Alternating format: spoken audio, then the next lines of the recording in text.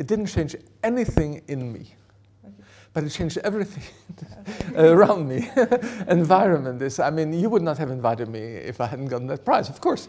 And I know those things, and when journalists come and say, what do you think of this, what do you think of that, they wouldn't have come before that. And although it's not that negative, I mean, you don't start living when you get that prize, but it changes the perspective of people. And it's to some extent unfair. You know, that it entails so many things, which, I mean, people believe that you're competent in everything, which is, I can assure you, it's wrong. I'm not competent in anything. And then you have continued to say, look, I'm sorry, I don't think I know, I think. And then people ask you to sign this, to sign that, and so in everything. And we have one of our colleagues, for co-laureates, not of that year, but another year.